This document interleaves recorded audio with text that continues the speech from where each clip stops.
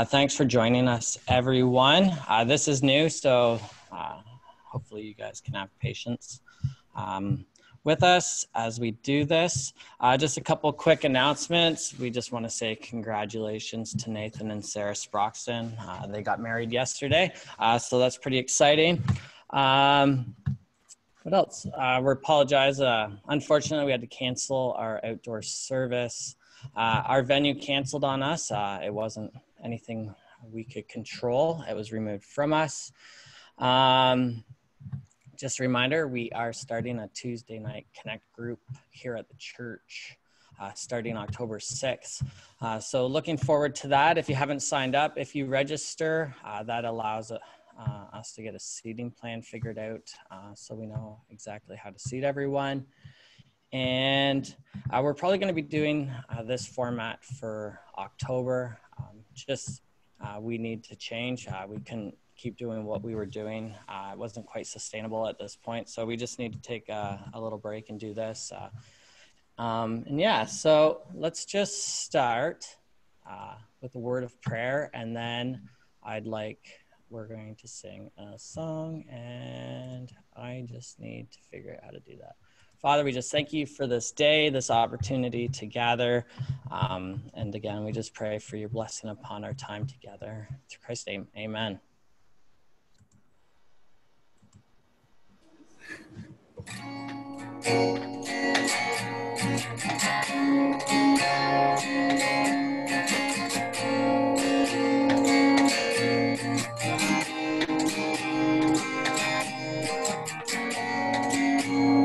Everyone needs compassion, love that's never failing. Let mercy fall on me. Everyone needs forgiveness, the kindness of a Savior, the hope of nations.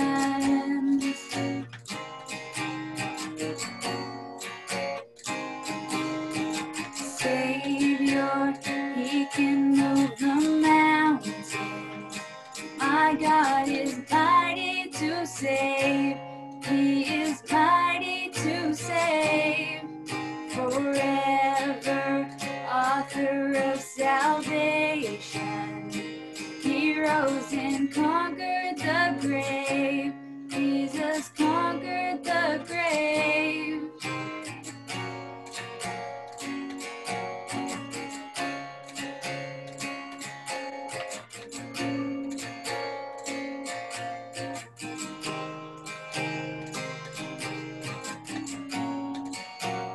Take me as you find me, all my fears and failures. Fill my life again. I give my life to follow everything I believe in. Now I surrender.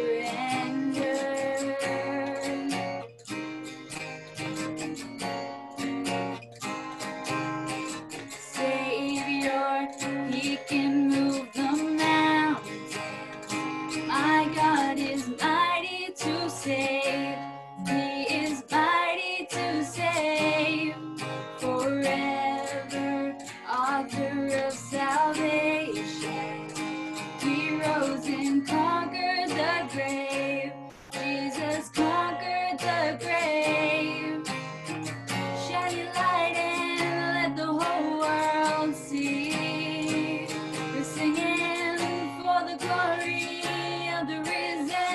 King Jesus, shine your light and let the whole world see.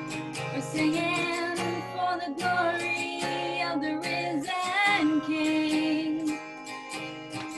Savior, he can move the mountains.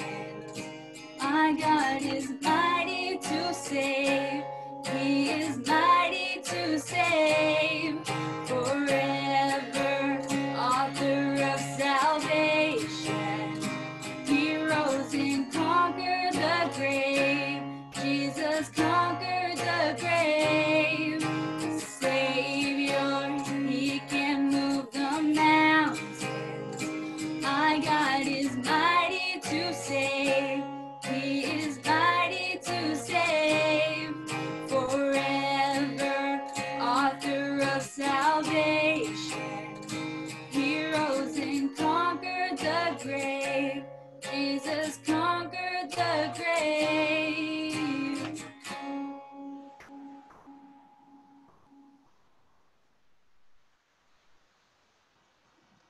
forgot to mute, unmute. Thanks, Nicole. At this time, we're going to get Scott Marcus to give us an update from the elders.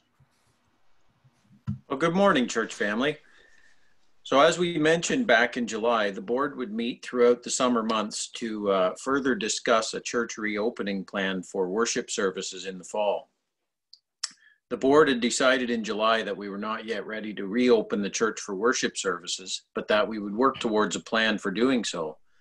Since then, we have returned church staff to the church on a regular basis, and smaller groups such as youth and Bible studies have started using the church building. We thank you for your patience, and we thank you for your prayers in this matter. We know many of you have been praying for us as a leadership board. We understand that some of you are really eager and ready to meet and worship face to face, but we also understand that some of you still feel more comfortable viewing the online service as a family or as a small group. We are currently planning to reopen the church for in-person worship services on Sunday, November 1st. We are also planning to transition from a pre-recorded service to a live streamed service. In order for us to offer live stream services, we have to improve our live streaming by upgrading our hardware, software, and internet, and this takes time. We also need volunteers. We need help with participation in the services, help in the form of tech teams, as well as help with the music. If you are willing to help out to make this November 1st date a success, please let us know as soon as possible. The details on how to participate in the in-person service will be sent out as we get closer to that November 1st date. Another matter we are addressing right now is the annual general meeting. As you know, due to the emergency order in place, we postponed this annual general meeting from its original planned date in June. The latest information released from the Ontario government requires us now to have our meeting prior to December 31st.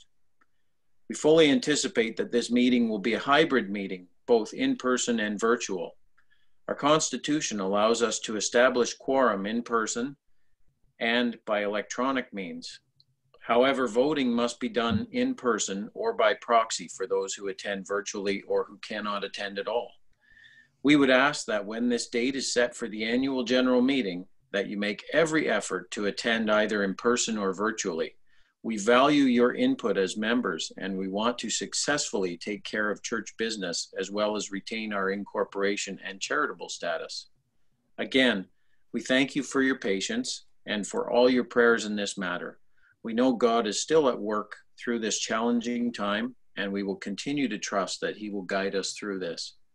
If you have any questions, concerns, or comments, please feel free to contact any one of the Maple Hill Baptist Church board members. Thank you. Thank you, Scott. This time, we're going to have Robert lead us in prayer and in a scripture reading. Good morning, church family. Greetings from the Dunlops in Mount Albert. Margaret and I are doing quite well, and I want to take this opportunity to thank you again for your ongoing prayer support as I recover strength in my legs. I really can't thank you enough. There just aren't words for that. For the scripture this morning, I've selected a few verses from Psalm 5 that I think speak to the times very well. It's Psalm 5, 11 and 12. But let all who take refuge in you be glad. Let them ever sing for joy. Spread your protection over them, and those who love your name may rejoice in you. That those who love your name may rejoice in you. For surely, O Lord, you bless the righteous. You surround them with your favor as with a shield. Given the times we're in now with the second wave of COVID upon us, and no doubt disappointment is heavy on our souls, let's pray. Let's make it a priority, church family, to pray, to continue to pray for one another in coming days and coming weeks, that God's people would be encouraged in the midst of this, in the hope and the promise and the joy that is ours in Christ. And I think this pair of verses illustrate that very well. Let's unite our hearts in prayer. Father, we thank you for this beautiful day. We thank you for your grace to us, that you are merciful and mighty, that you are, as the psalmist wrote in Psalm 8, mindful of your people in a tremendous way. It leaves us speechless, Lord, that you would pour yourself out as a sacrifice for us in unbounded love. And Father, we're together as your body today to celebrate that unbounded love. And we thank you. Lord, we pray for the leadership of our land. We pray for wisdom, for your hand upon them. Father, as we go through these difficult times, we pray for health workers as they help those who are ailing and ill. And Father, for safety for them. We pray for the lonely and the discouraged, Father, that indeed they would find the joy that you have for them in your word, that they would seize hold of that promise, and that would be very prevalent in their lives as you carry them through these difficult days. Father, we remember some of our own to you, our own church family. We think of Diane Carlson this morning and her family dealing with her father's health as he is ailing. Father, for your grace to Diane as she looks after her father, tends to him. Lord, for strength for each day.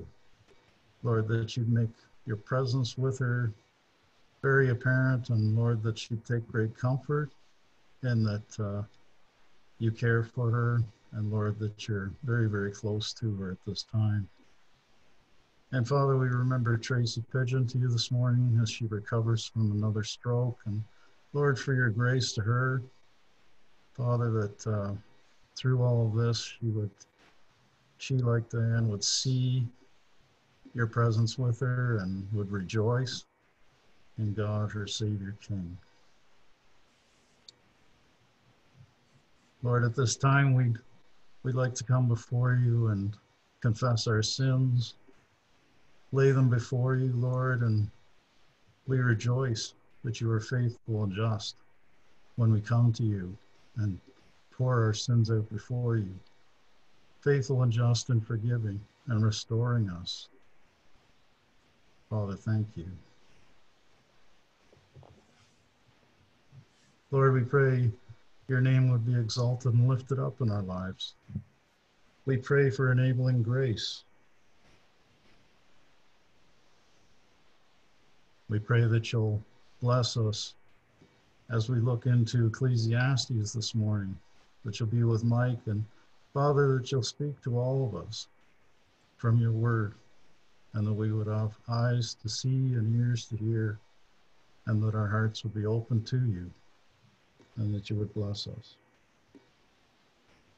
May your name be praised, O Lord our Lord. Amen. Amen. Thanks very much, Rob. Appreciate that. Just a note, I've been getting a couple texts to remind people to sign up for the newsletter. If they get in touch with you or anyone asks what's going on, in the newsletter, we'll provide all the links and all the latest updates. Let's continue with a song of praise.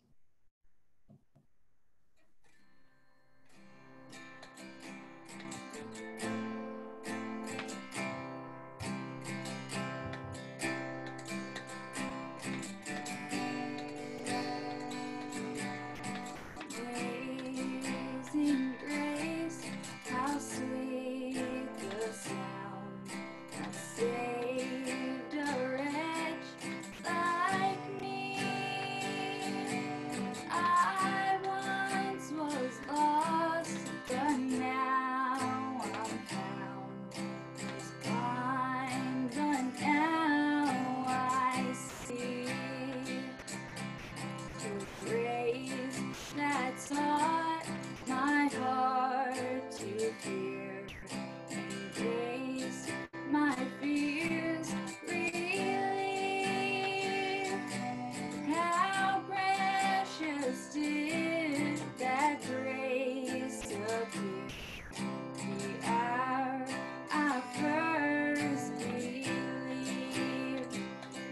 chains are gone, I've been set free. My God, my Savior has ransomed me. And like a flood, His mercy reigns. Unending love, amazing grace. The Lord has promised good to me. His word my hope secures. He will my shield and portion be. As long as life endures, my chains are gone, I've been set free. My God, my Savior has ransomed me. And like a flood, His mercy reigns. Unending love, amazing grace. The earth shall soon dissolve like snow. The sun forbear to shine. But God who called me here below will be forever mine. My chains are gone, I've been set free. My God, my Savior has ransomed me.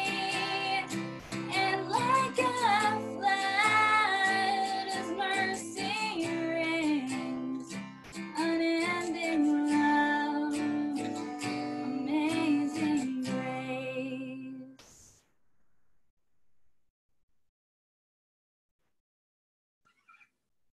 It again.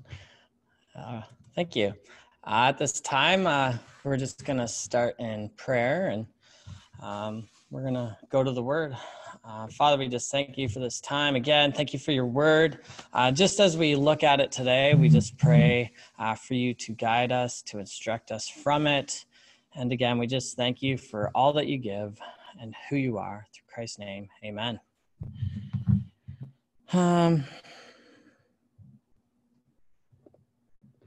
It's just kind of weird because right now all I see is me, and so I guess I'm preaching to myself. So we'll see how this goes, even though I know you're all listening. If you want to open up your Bibles to the book of Ecclesiastes, to chapter 11 today. We're going to continue on. This is the second last sermon in the series. And yeah, just doing it this way. I don't quite know how it's going to go, but I trust the Lord to speak through his word to each of you today. So Ecclesiastes chapter 11, starting in verse 7. Ecclesiastes 11, starting verse 7, going through to verse 12:8. Light is sweet, and it is pleasant for the eyes to see the sun. So if a person lives many years, let him rejoice in them all. But let him remember that the days of darkness will be many. All that comes is vanity. Rejoice, O young men, in your youth, and let your hearts cheer you in the days of your youth. Walk in the ways of your heart and in the sight of your eyes. But know that for all these things, God will bring you into judgment. Remove vexation from your heart. Put away pain from your body, for your youth and the dawn of life are vanity. Chapter 12, verse 1. Remember also your Creator in the days of your youth, before the evil day comes and the years draw near of which you will say, I have no pleasure in them. Before the sun and the light and the moon and the stars are darkened and the clouds return after the rain, in the day when the keepers of the house tremble, and the strong men are bent, and the grinders cease because they are few, and those who look through the windows are dimmed, and the doors on the street are shut. When the sound of the grinding is low, and one rises up at the sound of the bird, and all the daughters of the song are brought low. They are afraid also of what is high, and terrors are in the way. The almond tree blossoms, the grasshopper drags itself along, and desire fails because man is going to his eternal home, and the mourners go about the streets. Before the silver cord is snapped, or the golden bowl is broken, or the picture is shattered at the fountain, or the wheel broken at the cistern. And the dust returns to the earth as it was, and the spirit returns to God who gave it. Vanity of vanities, says the preacher, all is vanity. What's your favorite childhood memory? Maybe as a teen, or maybe you are a teen. What's your favorite memory as a child? Just what's your favorite memory in general? What is it that makes it special as well? I should give you a moment to think about that. But what is your favorite childhood memory? And then to continue, because I'm not going to give you much time, what are you enjoying even now in life, and why? I have many childhood memories. Not all of them are that special. Many memories locked in a dark box in a room in my brain. But I do have one highlight from my youth. I've probably shared it before, but it's my highlight, so I don't mind talking about it. I remember when I was about 17 years old, I had a friend who lived on a street over, and they had this massive hill, and at the bottom was a pond. And just this one day, they had like a party. This was adults, kids, everything. And we'd go to the top of this hill, line up all our bikes, and then just pedal down, get as much speed as we could down into this pond. Call me crazy, whatever you like. It didn't matter. You didn't just go and hit a jump and go into the pond. Your front wheel would hit the mud, and all of a sudden you just tumble head over heels. You'd have blood everywhere. I'm surprised nobody got seriously hurt. But it was fun. And then there was a fire, and there was eating and refreshments. And it was just special. There was this sense of community. There was this laughter. And that's a huge joy to me that I remember. It had nothing to do with drugs. There was no alcohol. Oh, there was lots of alcohol, but it had nothing to do with that. That's not what made it special. But it was the laughter, the community, and the food. And this was outside of church. It had nothing to do with church. But as I think about that, as I think about having joy, this is also a reflection of what church should be. A body of believers living in full appreciation of what they have, what they've been given, and the abundance we have. And there are moments like this the church should have, but doesn't always necessarily have.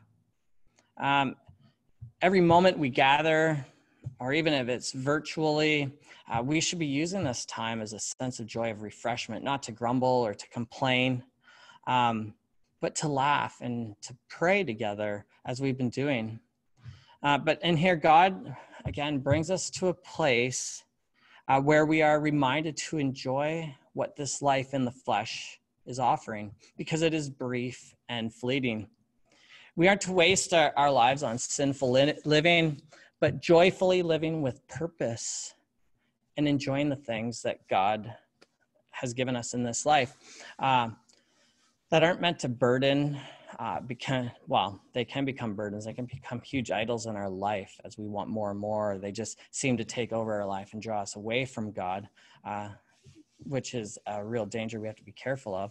But at the same time, we want to rejoice and be happy because it gives us a sense of what is to come, where there will be no more tears or sorrows. And so really the point of today's little sermon is quite simple. Is the creator of your life central to your life?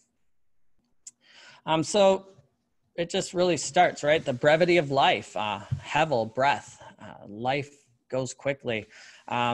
Today, Bethany and I shall be happy with us, celebrate our 17 years of marriage. And just looking back, 17 years, it's like that time just flew by. It's amazing. It's a breath. It's hevel, vanity. but it's been good at times. He says in Ecclesiastes 11:7-8, light is sweet, and it is pleasant for the eyes to see the sun. So if a person lives many years, let him rejoice in them all. But let him remember that the days of darkness will be many. All that comes is vanity. Light often delegates the pleasures of life. Darkness is usually related to sin, but light are the good things in life.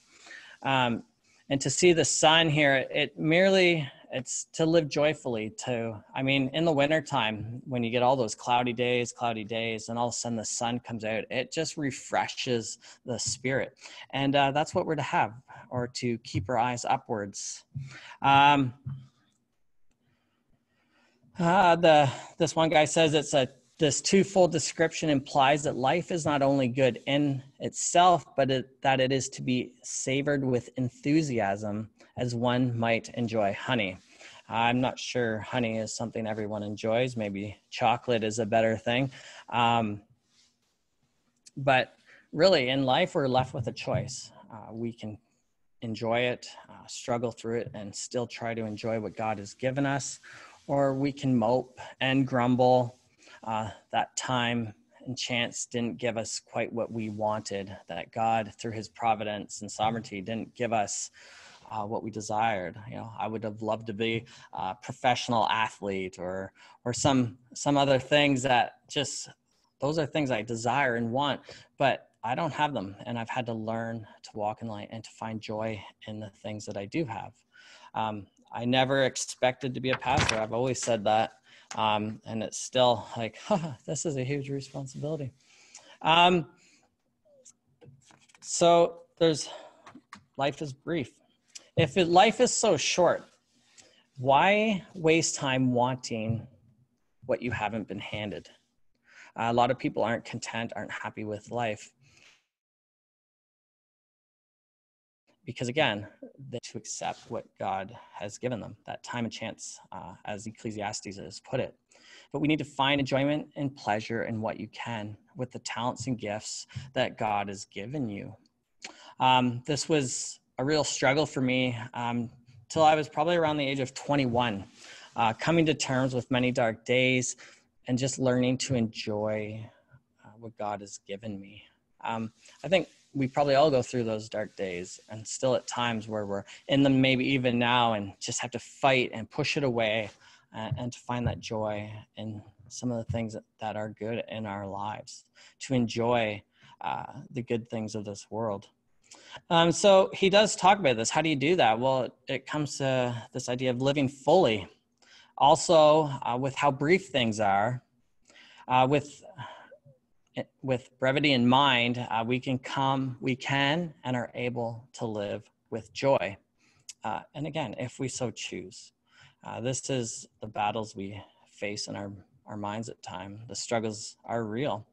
But he does say this, rejoice, in verse 9, rejoice, O young man, in your youth, and let your heart cheer you in the day of your youth.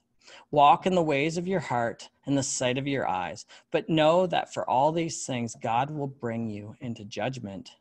Remove vexation from your heart and put away pain from your body, for youth and the dawn of life are vanity.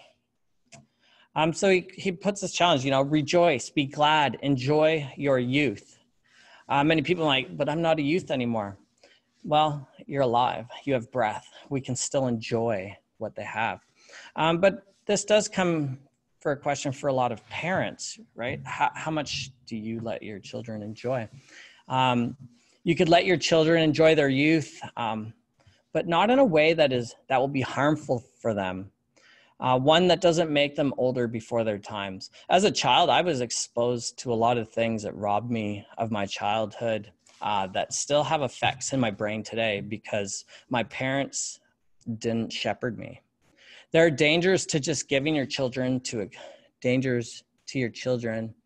giving them freedom, that freedom to explore, where we think our children are a lot more mature than they actually are. They are not wise. I'm sorry, but children are still children. They're still maturing. They're actually lambs. That's how I like to look at it, who need a shepherd to watch over them. And that's why children have been entrusted If you have children, they're entrusted to you as a shepherd. You're to guide them, to protect them from dangers, because wolves are real. Lions are out there. The evil one would love to have your children in his fold. Social media, games, movies, and music all shape our children in ways we are typically ignorant of.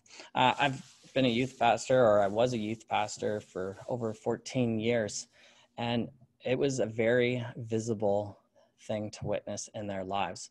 And it was very easy to recognize parents who did not invest, shepherd, or even care what their children watched. And then you kind of wonder why these kids aren't in church, don't come to follow the Lord Jesus at all. And so I just kind of wonder, this is a question for each one of us. What's your ratio of spiritual shaping to the entertainment programming that we receive?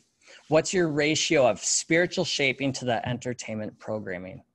You know, if you think about all that you watch, listen to, how much of that compared to spiritual life for your children, for yourself? 10-1, 6-1, like what is your ratio? I think that's something important to think about, especially for parents. Parents too easily let their children play with the wolves and then wonder why they are devoured, why they walk away from an idea of faith that they never embraced. It's hard. This is the biggest challenge for anyone in youth ministry or any parent, is shaping your children to embrace and come to terms to know Jesus in a personal, real way for themselves, not to just do it because you as parents do it, you grandparents do it. It's more than that. This is a relationship that each individual needs to have with a one-on-one with their Lord. And if you don't, we have to come to terms with the idea that if we're not investing, if we're not shepherding, we're allowing the evil one to adopt our children into his family. And then people wonder now and really struggle with this idea, like, why do teens struggle with self-esteem, anxiety, depression, and a host of other problems when really they haven't rejoiced in their youth, they haven't kept their eyes on the Lord in their youth? And then it is tough to later on come back to Jesus. It's interesting.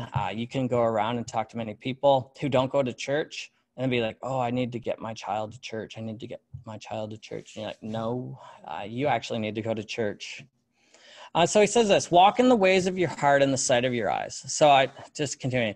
If you're for God, following your heart is going to guide you down a different path, a path of righteousness. The heart is key here. We've heard about the heart a lot this past year. And the idea here that if you're walking with the Lord, you will be able to rejoice in more sincerity and truth, I think. And he does continue, one that follows light and not darkness. So if you're for God, following your heart is going to guide you down a different path of righteousness, one that follows light and not darkness. At times you will be tempted, but with God, God always provides a way out. 1 Corinthians 10:13.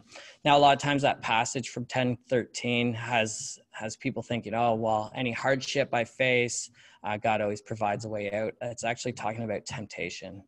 Our temptations to sin. God does provide a way out, but we're not always looking for that. We don't always want that because we realize that hardships do come into our lives. And this is the key part, this next part in the passage, but know that for all these things, God will bring you into judgment. This is a key part of all godly living. Keeping in your head and your mind that God will judge all those things, everything, our thoughts, what we do, what we say. And he's kind of trying to bring it back. Enjoy, rejoice, laugh, enjoy the things that God has. Like I grew up, I didn't grow up. When I first started church, I went to a fairly conservative church where It's like, I got in trouble for playing cards, that you can't dance, that you can't drink, but God gives us those things to use and to enjoy with temperance and self-control. That's what I needed to learn growing up. Temperance, self-control, to enjoy the things, but not allow them to control me. And that's the huge challenge. But it's key to remember that God will bring everything into judgment. It's that fear, and we're going to look at that later on, but it's that should be our reminder. Oh, how does God see this? What does God think about this that I'm listening to? Or what am I doing? So this is key part of all godly living, remembering that God will bring everything into judgment. When we did the Apostles' Creed, all throughout the book of Ecclesiastes, we're reminded that God is sovereign and in control, and we will be held accountable for what we do. There are roadblocks, though, in this passage to rejoicing, and they're mental and physical. He says, remove vexation from your heart and put pain away from your body, for youth and the dawn of life are vanity. This vexation, the Hebrew word kahaz, refers to that which angers, grieves, or irritates. Just being at work, not just for me, anywhere really, it's comes down to learning to push the drama and aside, like water down the duck's back, whatever it is. It's just not to let it bother you. Learning to not get absorbed, not to suck that all in, and just to push it away, to not embrace it, to not get involved. And yeah, it does take effort. It seems like humans just love the negative stuff in life. I don't want to hear the good stuff. I want to hear the bad stuff. But that's not always true. Sometimes with drama, you just get drawn in and it wears you down. And it causes so much vexation to the heart. And that's just internally in your thinking. How many times have you stayed up late at night just chewing on things, upset over something someone said, or just feeling offended at what people do? And really, you have to remove that from your heart. Just surrender it to God. I know it sounds very easy. But again, I think God gives us the ability to think through things. And the ability is there to train our minds to do that. And then he talks about pain from your body. And put away pain from your body. That's the physical aspects, whether it's material, the desires for material, those things cause pain when you can't have and you want, the tortures people put themselves through just to stay super fit at times. Again, it can become an idol. But also the abuse of substances can take their toll on the body. And he's like, get rid of those things. Know what they are. What is affecting you physically? And again, he brings it. Youth and dawn of life are vanity, or hevel. It's brief. If life is so brief, we really want to be careful on how we treat our brains and our bodies. And he says this in chapter 12, remember your creator. Remember also your creator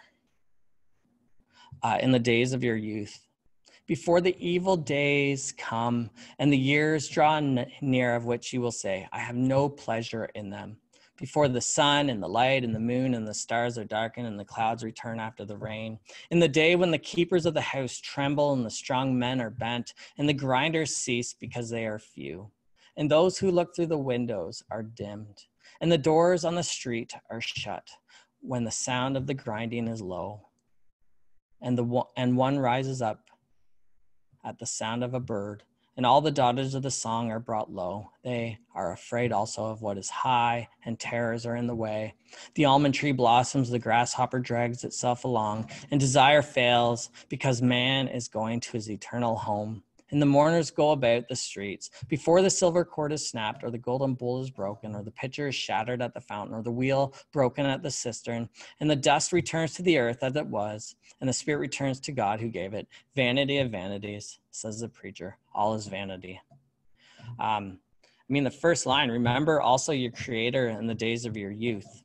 And then the rest is just talking about the decay or how life just begins to crumble away. Remember also your creator in the days of your youth, before it's too late. To remember means to bring back to remembrance, to maybe think back to the great things God has done.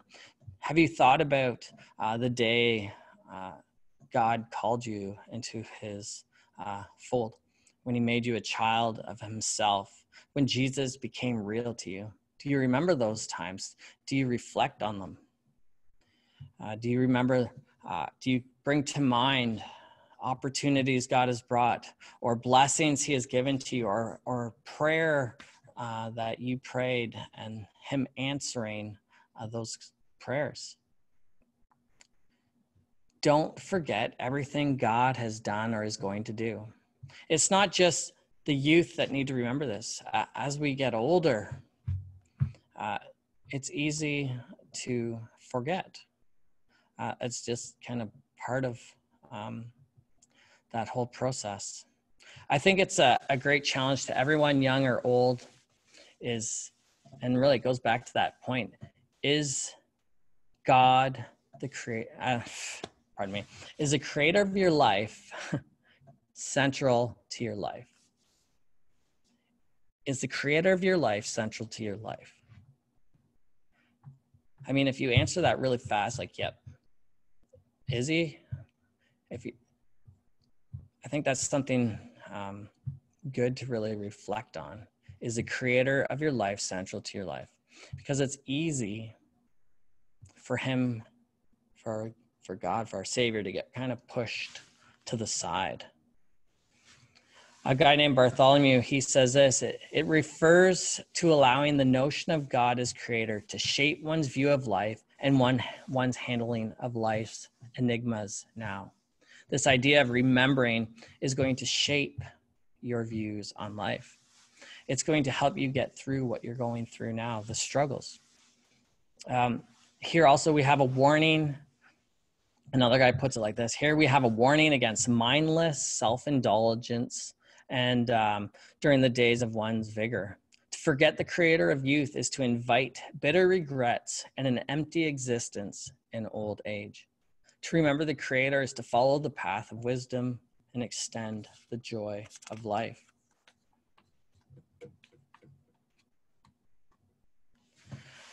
We're not going to go through the next 8 verses there. They're all metaphors, very beautifully written. If you want some information on those, I can send that to you. Just email me. But the metaphors that follow in verses 1b and 8 all describe the deterioration of the body as we age or have aged. This writer, he brings it right to the front. When we get weak, our eyes begin to dim, and it's like clouds come after sunny days. Like it's very real. The deterioration of this body. As you get older, you realize, well, myself anyways, you're like just a little bit slower to get up, feeling the creaks and groans. And I know people will be like, well, you're not that old, but you still feel the deterioration of the flesh. And that's why we remember our creator. We rejoice and enjoy and embrace what we have now, because we don't know what's going to happen tomorrow. What I thought we could end on this morning, or look at, I'm just going to screen share it, is, if you want to see that, is just this idea to remember, because I think it has to do with the fear of the Lord.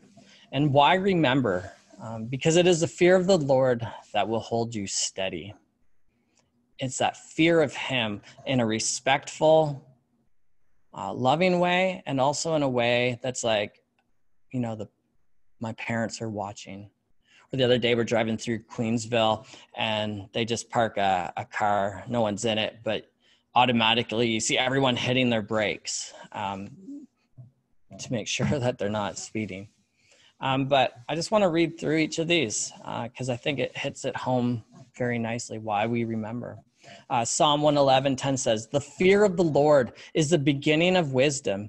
All those who practice it have a good understanding. His praise endures forever."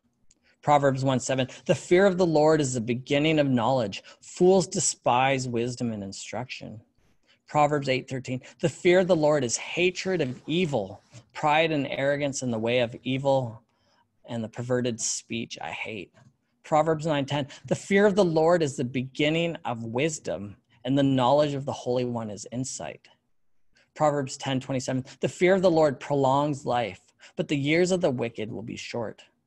In the fear of the Lord, one has strong confidence, and his children will have a refuge. Proverbs 14:27, "The fear of the Lord is a fountain of life, that one may turn away from the snares of death." Better is a little with the fear of the Lord than great treasure and trouble with it. The fear of the Lord is instruction in wisdom, and humility comes before honor. Proverbs 16:6, "By steadfast love and faithfulness, iniquity is atoned for, and by the fear of the Lord, one turns away from evil." Proverbs 19:20, "The fear of the Lord leads to life, and whoever has it rests satisfied." Isaiah, "And the Spirit of the Lord shall rest upon him, the Spirit of wisdom and understanding, the Spirit of counsel and might, the Spirit of knowledge and the fear of the Lord." I didn't want to do all these, but I will anyways. "He will be the stability of your times, abundance of salvation, wisdom, knowledge. The fear of the Lord is Zion's treasure." In Acts 9:31, "So the church throughout all Judea, Galilee, and Samaria had peace and was being built up. And walking in the fear of the Lord and in the comfort of the Holy Spirit, they multiplied." And 2 Corinthians 5:11, "Therefore, knowing the fear of the Lord, we persuade others. But what we are is known of God, and I hope it is also known, or I hope it's known also to your conscience." I like how he ends that one there. I hope it's known to your conscience. I hope you know that the fear of the Lord is important. As we talk and we want to see the church grow, the church is only going to grow if we in the church have a genuine understanding and fear of the Lord.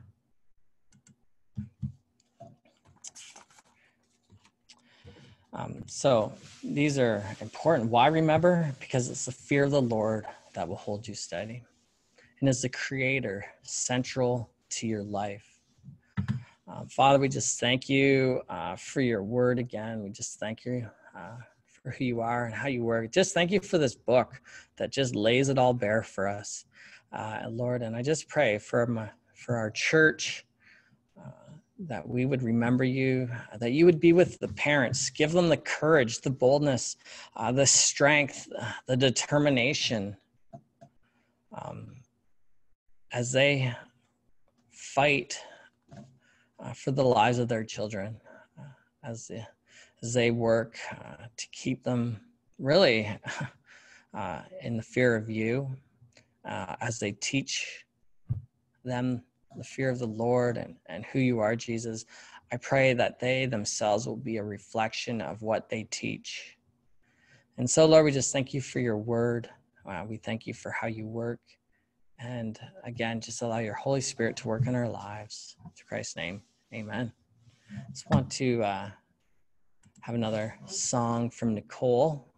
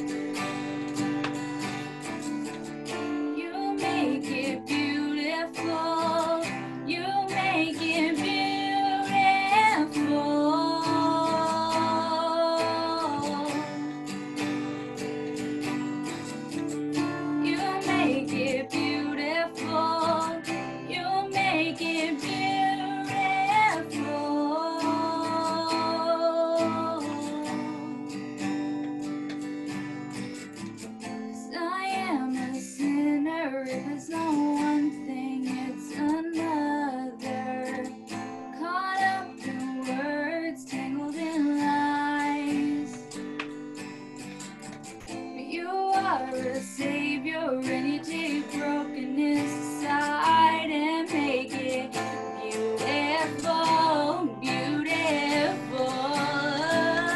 Yeah, I am a sinner. If it's not one thing, it's another.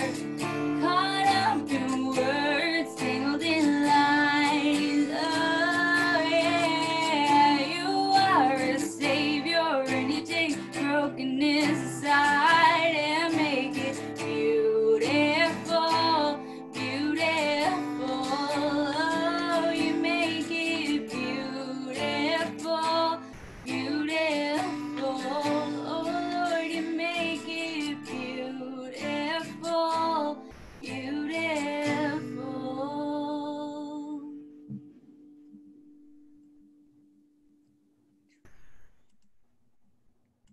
Thank you. Just praise the Lord. We are all done. Thank you for joining us. If you want to stay, I can allow you to talk. If you want to say hi, I can add you to the Zoom call. So anyone who stays on, I can do that, or just leave. But I'll just zip through that right now. Love to hear. Be great for everyone to have this opportunity to talk. All right. So the Lord bless each and every one of you.